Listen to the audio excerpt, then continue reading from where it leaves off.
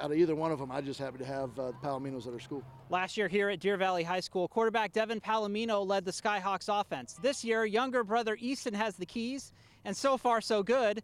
Deer Valley's off to a 3-0 start. Honestly, between my sophomore and my junior year, there's like a lot of growth that I needed to do. Like I just needed to get my reads down, get my progressions, get my timing down mostly. But with the great offensive line and great running backs, it's like it helps a lot. Tonight he was put in some big-time situations, made some great throws. He's really coming along. He's starting to read instead of throw.